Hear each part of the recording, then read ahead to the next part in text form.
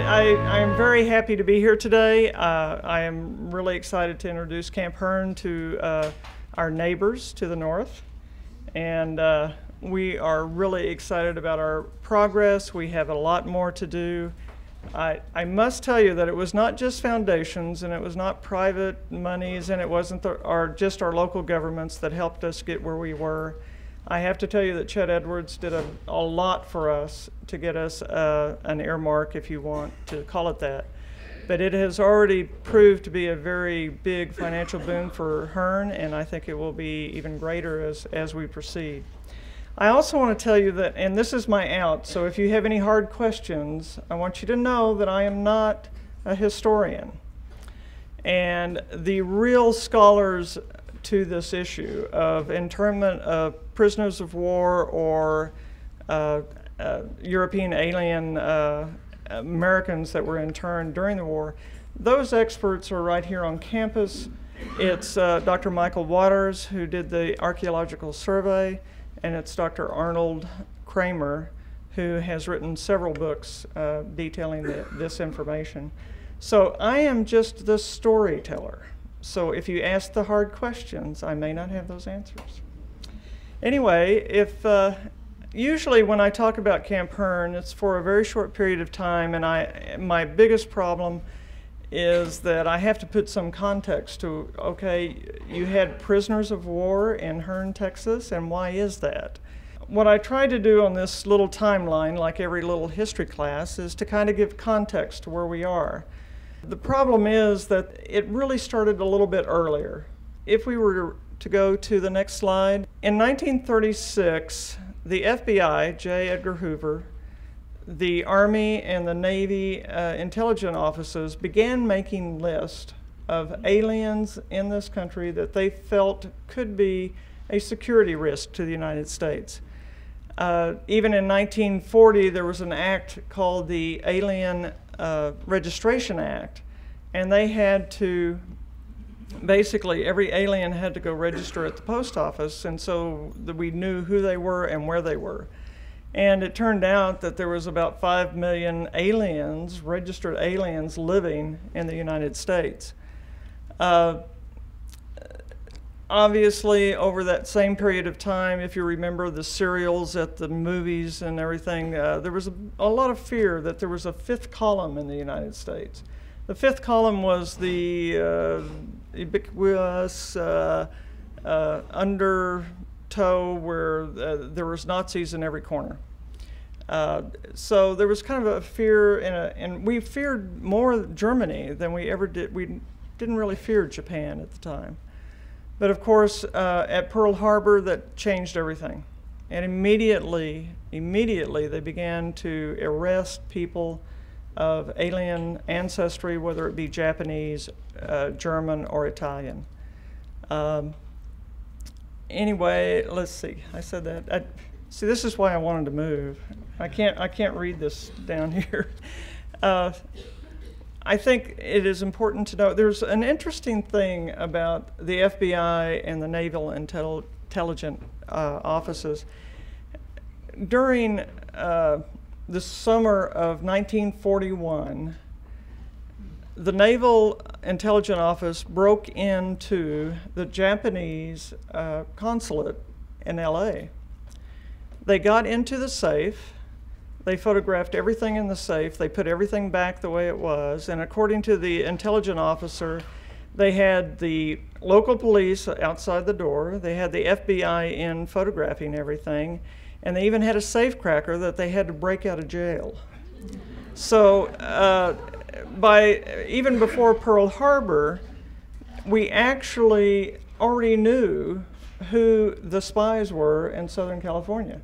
And we knew where they were and where we could go get them. So it wasn't very hard for the FBI to immediately jump in, and because of these massive lists of supposed terrorists or spies or saboteurs, that they were able to, within days, arrest an awful lot of folks. Actually, J. Edgar Hoover was more worried about the German Americans, that second generation, than he was about the actual aliens living in the United States, because the German Americans could assimilate. and they could be better spies. And so J. Edgar had a lot of quirks, but certainly that was one of them. There's something interesting that happened on February the 15th. We had already arrested these folks, not all the Japanese or Japanese Americans, but we had already arrested several folks on the West Coast. And on February 15th, FDR was giving one of his famous fireside chats. 15 minutes into that fireside chat, the United States was shelled. Now, when I saw this on this little map over here, I thought, oh no, America was never bombed during the war. If I ever learned it in school, I certainly forgot it. But actually, there was a lone submarine that was off the coast of Southern California and managed to throw 2 shells at an oil refinery just off the coast of Santa Barbara. Well, this sent the West, California, and Oregon, Washington into a frenzy because they thought they were being bombarded by the Japanese, which was really a truly big fear at the time. What happened after that on February 19th was that FDR did sign the Executive Order 1066.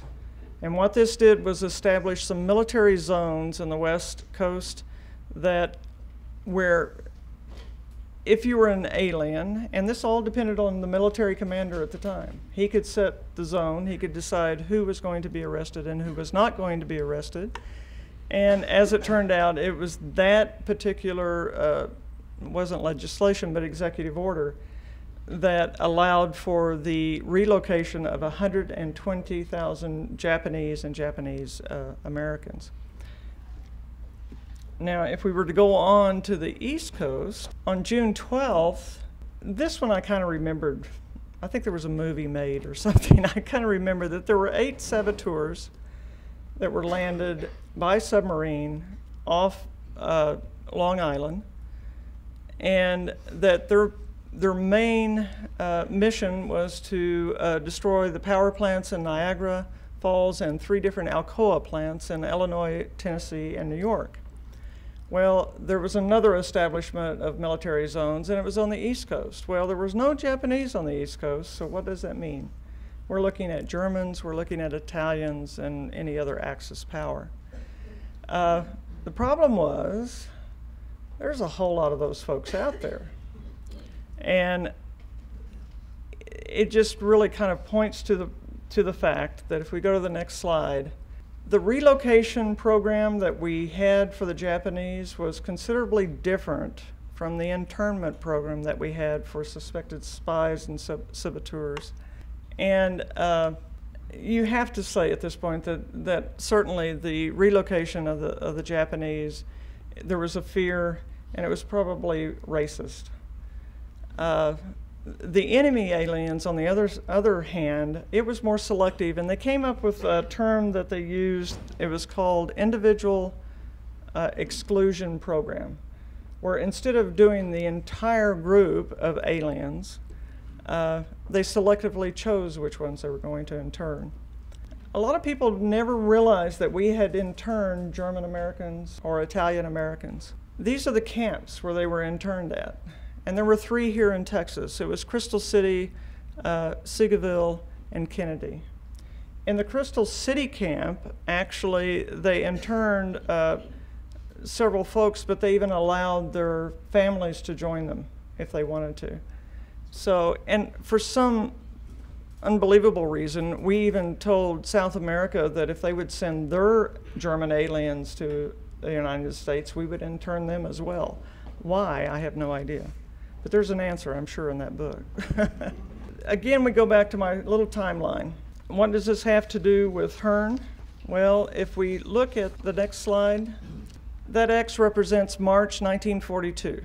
That's kind of early in the war. Our activity was really a little bit later. You see, our first raid was the Doolittle raid on April the 12th.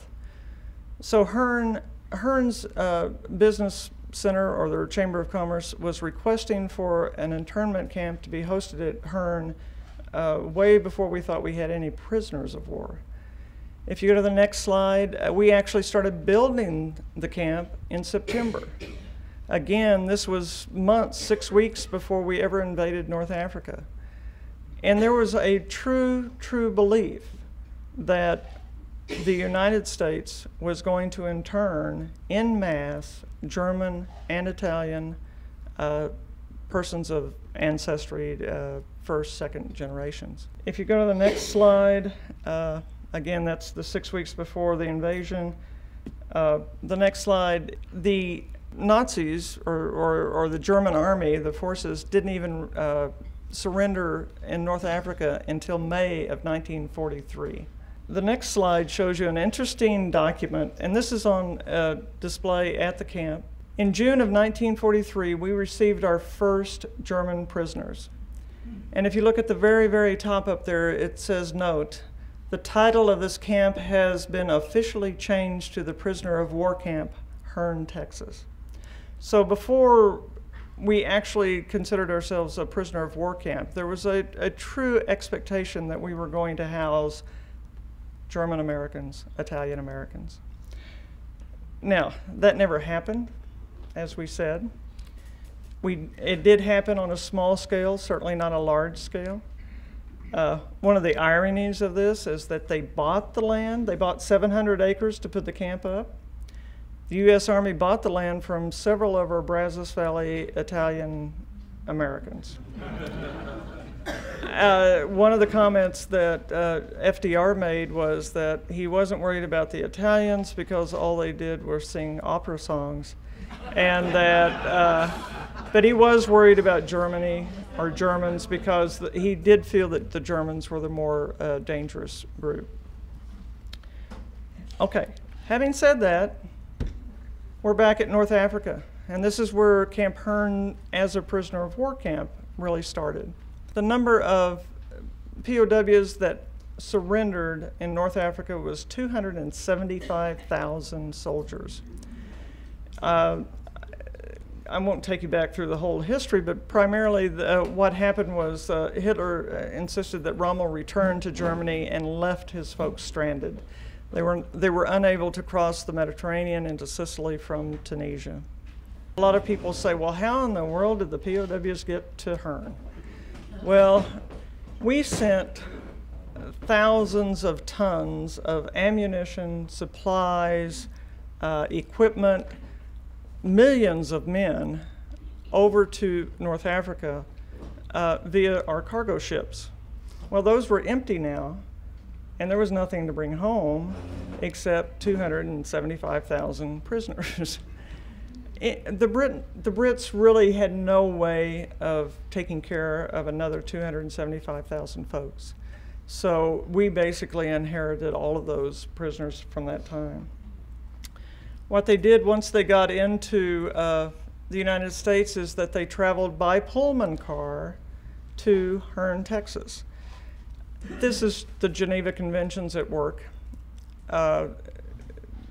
We had to treat every prisoner, every soldier, the same way we would treat our own soldiers of equal rank. That means if a private got to sit in a Pullman car, a prisoner of war private did the same. The next slide shows you how many actually were interned over the course of the war. We had many more Germans than we had Italians or Japanese. And Hearne did have a small complement of Japanese towards the end of the war. We'll go into that in a minute. The next slide shows you where these prisoner of war camps were. One of the interesting things about the Geneva Convention, it said that not only when you captured them did you have to take care of them, but you also had to keep them in the same climates. So a lot of our southern camps were because it was almost directly in line on the same latitude as North Africa. The next one shows you the main camps that are in Texas. We had main camps and we had branch camps. Hearne, Huntsville, Mahia. Some of the others were what we called large base camps. We had at least 3,000 to 5,000. There was 50,000 total in Texas. One of the things we do for the school children is we do a little program called How Texas Won the War. And we talk about all of the contributions that Texas made that was above and beyond. And it's really well received, and it kind of goes through all the tax things that the kids need to know. And there's not too many places in America where you can actually take a child out and say, a German soldier stood here. So we're kind of proud of our camp. We have a unique niche into teaching. Hearne was selected because what the Corps of Engineers had decided was the perfect place for a camp. It had to be at least 350 acres. It had to be 170 miles from the coast. That's so they couldn't escape and get into submarines. They had to be 5 miles from a railroad, which were a little bit closer. And the terrain had to be very level. Well, Hearne doesn't look like it's necessarily level, but if you go down 485 towards the river bottom kind of bottoms out real quick. So it is rather level where the site of the camp is. This is the layout of the camp, and it had over 250 buildings. And remember, this went up from September. It was actually finished in November. So it was a pretty busy place. Our locals got work. The Corps of Engineers came in. It was just very, very busy. The next slide, please. One of the interesting things, or it's just kind of a, did you know? The barbed wire around the camp, and there was a double fence. It was 10 feet tall. There was all around the perimeter of the camp. The camp itself was only about 56 acres. But there was enough barbed wire and those fences to stretch 180 or 1,800 miles. Now that's enough to go from here to Chicago and back. So there was a lot of wire there. The camp was separated into the American sector. Of course, there was administration buildings and guards and everything. And a lot of the reading I've done about the selective service and the initiation of a pool of Americans into the U.S. Army, they were worried that they wouldn't like it. And so all of their camps were required to have canteens, PXs, theaters. At the end of the war, they did a statistical analysis of the theater visits by U.S. soldiers, and it was like in the millions. It was unbelievable. But they wanted to make sure that our troops were entertained. Well, that also meant that the prisoners were entertained. But anyway, we had one of the larger camps. We had 3 compounds. Each compound was separated by a single fence, 8 foot high. And each compound had 4 different companies of men. And in the prisoner of war population, they generally, or they did, recognize the ranks of the different people. And so the highest ranking officer was in control, etc. One of the things that was interesting, before the war, we built this barrack to house our exhibit. And the barracks were 20 feet wide by 100 feet long. And for you men that were in the service, that barrack was supposed to house initially 32 men. Each man had a space of 60 square feet. After Pearl Harbor, the mass of enlistments was so large that they just had to change everything. And you only had 40 square feet. That means the same structure now housed 50 men in each quadrant. Very small. Of course, Geneva Conventions required that we have a recreation area. It required that we took care of the prisoners and that we gave them health, and there were sanitary conditions. The camp has a complete, it's a little city within itself. It had a complete sewer system, water system, electrical, everything. The next slide shows what we called, it was kind of nicknamed the Black Beauty. This was the typical building that was on the camp. Again, it was a 20 by 100 foot building. Depending on where it was located, whether it was in the southern part of the states or in the northern part of the states, dictated whether or not it was actually finished, insulated and finished on the interior. Of course, in our area, it was not finished. It was kind of bare. The only structures that had cement foundations in our camp it were the mess halls, the latrines, administration buildings, warehouses. And usually the prisoners took duty. They were the ones who cleaned up the camp. They were the ones who took care of everything. They even got to the point where they didn't like our cooking, and they didn't like our white bread.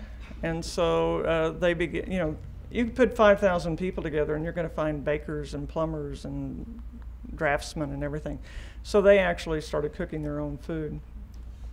They didn't like a lot of our foods either. So we had to add sauerkraut and frankfurters and sausage. Again, this basically just, if you look at the American sector, it looks the same in the POW camp. The next slide shows that we did have labor, and the enlisted folks, the privates were required to work. They could be, by Geneva Conventions, you could require that those enlisted men work. The NCOs and above did not have to work, unless they just wanted to.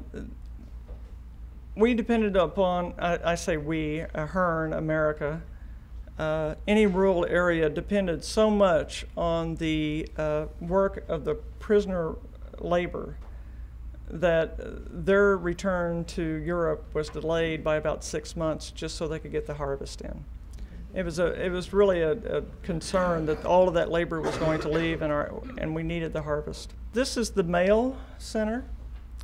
And at one time, Hearne distributed all the mail to all the prisoners throughout all the camps in the United States. Now, they said they would distribute like 1.2, it was a huge number of mail items that went back and forth. The prisoners were constantly complaining that everything was delayed. Well, that wasn't much different than our U.S. soldiers, so that wasn't really a problem. However, there is part of the problems with all the camps, whether it was in Hearne or elsewhere, was the Nazi activity. The higher the rank, the more likely the Nazi was going to be hardened, hardcore.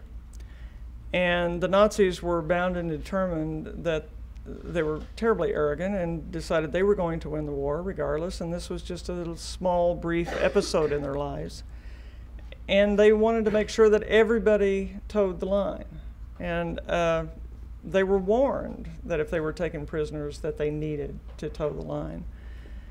So all of a sudden, our NC, and Hearne was one of the camps where they sent what they called the uncooperative Nazis. And they were trying to segregate them so that the ones who were anti-Nazi didn't have to endure all the beatings that the other guys were giving them. Camp Hearne had a high percentage of uncooperative NCOs. But all of a sudden, these non-cooperative NCOs started to volunteer to work in the postal unit. And they tried to figure out, kind of looked at it for a while, and what happened was they figured out a way to, just like Mr. Hoover, make a list. And they were starting to collect data and make a list of people that were not actually towing the line and that may harbor American sympathies. And so they started, it was part of their intimidation. It was just part of the nature. They wanted to intimidate and browbeat. They figured out ways to send messages back and forth. Yes, sir? Well, I heard they didn't just intimidate, they actually killed. Oh yes, that's true. They did. They would beat them unmercifully, and there was one murder at our camp, but there were many more beatings. Our guards tell us that there were so few guards compared to the numbers of prisoners that when night fell, they could hear what was going on, but they didn't dare go in and stop it. One of the things was that they weren't given guns. You know, they only had clubs. And if you had 50 Nazis cutting through wires and going through barracks looking for those that might have sympathies, a guard wasn't going to step out there with a billy club. You know, we needed something more. But they're not. It was part of their nature. It was the intimidation that they went through. But they would sneak messages back and forth. They would communicate to different people in different camps. They got so that they would have fraudulent censor stamps so they could get into the mail. They would send one piece of mail back and forth as a dead letter. You know, oh, it's not this guy. No, send it back to them. You know, it all came back to Hearne, and then Hearne would send it to somebody else, and then the messages would go forth. This went on for a long time. They finally figured it out, but they didn't stop it. They didn't know what to do with it. And finally, it was moved, and it was moved to a camp back east, and it was then, all the mail was handled by a group called the Italian Service Units, which were the Italians that we interned that wanted to volunteer for our service. So anyway, they started doing all the mail. The interesting thing about one of the stamps was fashioned after a potato. Anyway, if they weren't working and weren't beating each other up, they were allowed to do just about anything they wanted to. And the International Red Cross provided them with all kinds of implements and tools, whatever they wanted. They built the fountains and the statuaries. They got to make their place beautified. They also, up in the far corner, they learned to do wood carving. And then the next one is they played soccer. They'd have intramurals, and then they would stage concerts. Hearne was kind of unique in that most of our residents or prisoners of war were from Rommel's elite Africa Corps. But we also got to capture the Rommel's orchestra, and we got to capture the instruments. So we had the best orchestra in the land for about 3 years. They also got to rest in the canteen, and Dr. Waters talks about they would be given coupons if they worked so much. You know, they didn't have money, it was a coupon.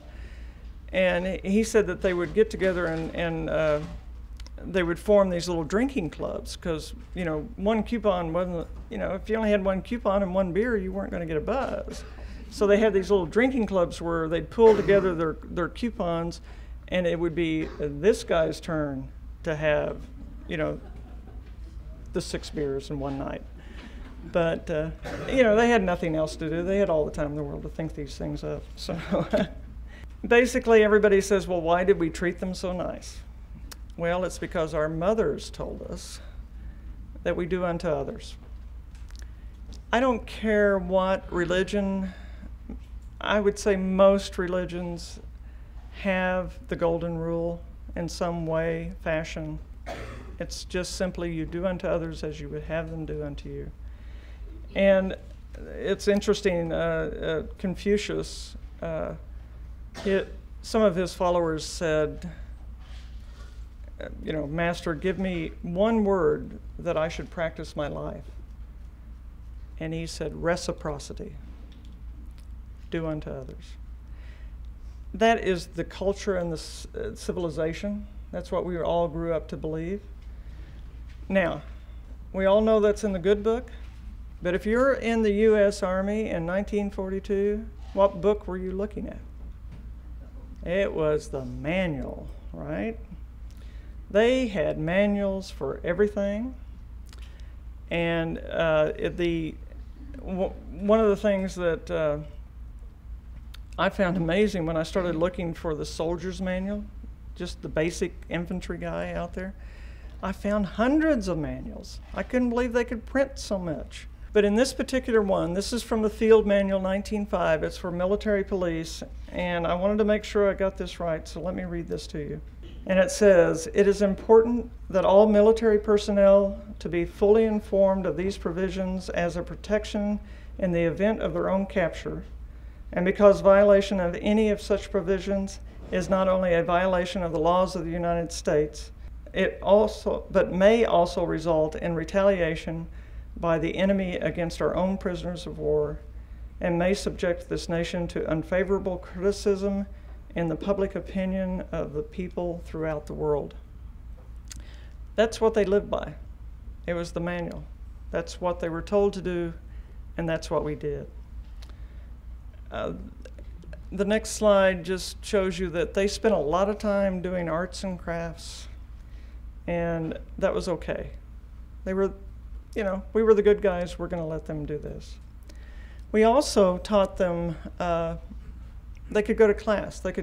We taught them English.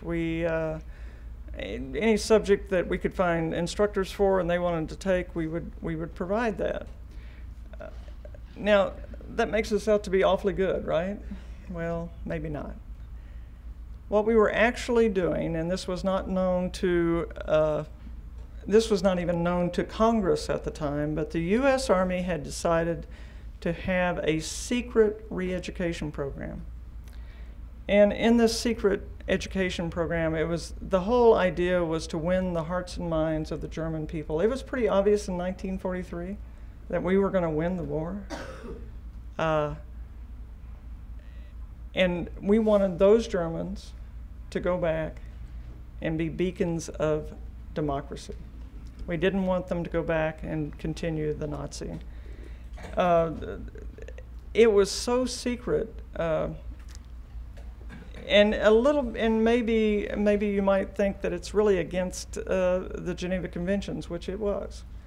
The Geneva Conventions specifically say you can't have the propaganda, you can't try to brainwash somebody indoctrinate them into your own political way of life. So it was kind of interesting that we kind of did it on the sly. There is one important thing that we did do. When the Allied forces started liberating the concentration camps and our prisoner of war camps, things changed drastically.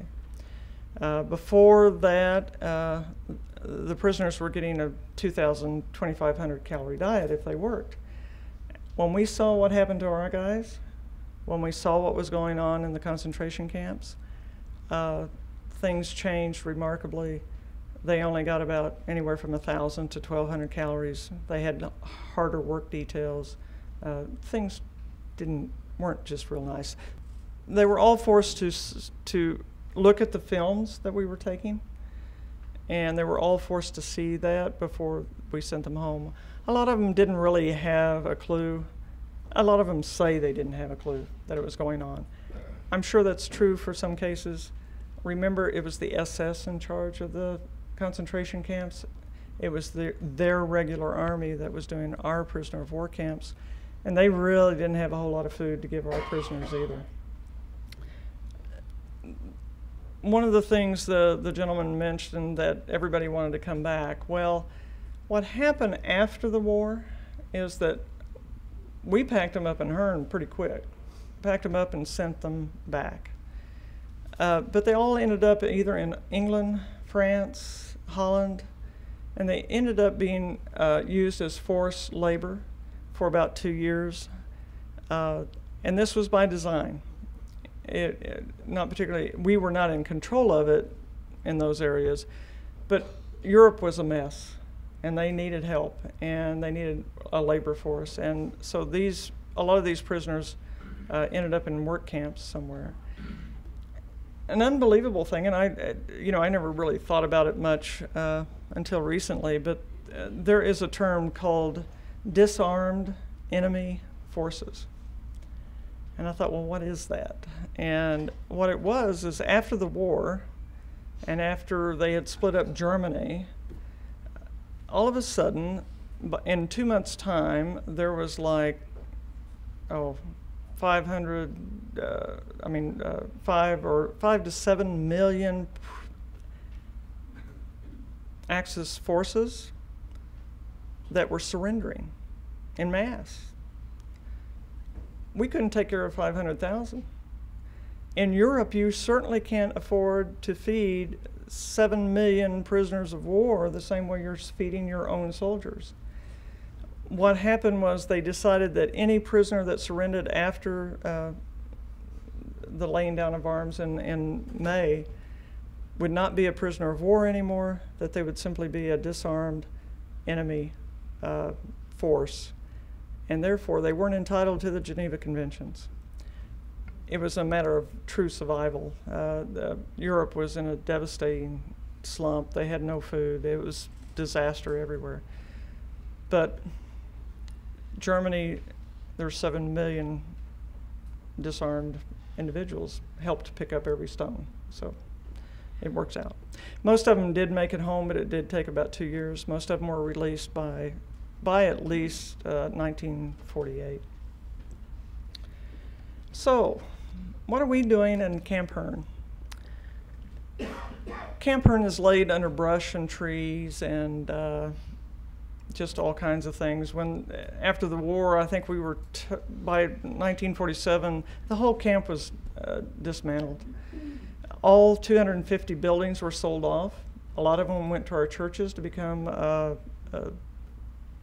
all the hospitality rooms. A lot of them went to our schools. There are people all over this county and Milam County and Robertson County that use them for barns, churches, whatever. It went for Army surplus. The war was over, people were tired, they just, get it out of here. They found out that it was like 7 miles of water pipe, 11 miles of electrical line. They even stripped off the gravel off the road and sold it. So the U.S. Army pretty much got rid of everything. The only thing left at the camp now, this is the overlay on top of a Google map. So if you go to the next screen, the little white area up there, that's the area that we have cleared. And those are the cement foundations of the actual buildings that were on there. Most of those were, the larger buildings were warehouses, the longer buildings were mess halls. It's just a reminder of what was there. It's what we call in the next slide, we call that the footprint. That same footprint is out in the woods in all of those different compounds where the prisoners actually were. And it is kind of neat to go back and look. Also, we have a lot of those fountains that they were building. The pretty women are gone, but the bases are there. It's just kind of unusual, and we feel that it's an unusual place to visit, and we know that the kids love it, and we know the kids think we fought Russia, so they need help to understand what World War II was like. We also wanted to be sure, in the next slide, we have a lot of stories at Camp Hearne. We have stories of our locals doing wonderful things. Our farmers produced cotton. Dr. Waters' archaeological dig provided us with many artifacts and objects that are in our exhibit. And we have the slabs. And you can't go on one of those slabs but you think back and think who was walking on this. It was not only the Germans, but it was also our U.S. soldiers as well. It's what we did as a home front. And I think that's really, really important.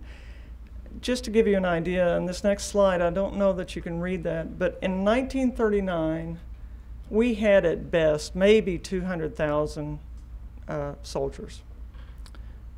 200,000 soldiers. Germany in 1939 had 6 million soldiers.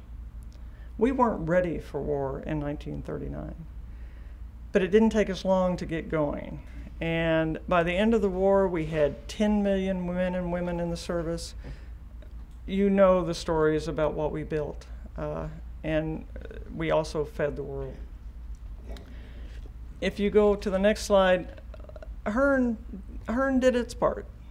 This is out of the Hearne newspaper in 1943. We did the rations. Down here it says, married women may serve in the Navy. Well, that's pretty unique in 1943. But Hearne did its part as well as the rest of the world. The propaganda posters, the next slide shows that truly the home front was the second front. And that we always beat the promise. And if you look at just the story of industrialization, it's just an amazing, amazing feat. And what we want to do at Camp Hearne is not only talk about the prisoner of war camp and what the prisoners did and what we did, but also what America did and what rural America did to help contribute to the defeat of National Socialism in Germany. If the next slide just shows you what's out there now. We have our new barrack. The front part of the barrack is pretty bland, and we're trying to get kids to take on projects to build foot lockers and bunks and different things that would go in like a soldier would have used. And then we also have a lot of the artifacts and things that and objects from Dr. Waters' excavation, also just memorabilia from different people that lived in the area. The prisoners would paint pictures, and most of the pictures they would paint would either be of the Alps or they'd be of the compound, and because that's all they saw. And what they'd do is they'd barter with the guards. They'd give them a picture for maybe cigarettes or whatever the thing of the day was. So so our locals, and a lot of our locals, and I know there's probably some here in Brazos County, probably have something hanging somewhere that may have come from one of our camps. Over here, there's a wood carving of a Indian head, and I saw another one of those on eBay, and I thought, how in the world did these two guys get together, to do this ugly Indian head? And then I started thinking, remember the buffalo nickel? Remember what's on the back side of the buffalo nickel? It's an Indian head. Well, they only did what they saw. So a lot of what we see is just what they remember and what they saw. I am way over. I have a lot more to tell you. So you have to come to the camp. No. Thank you.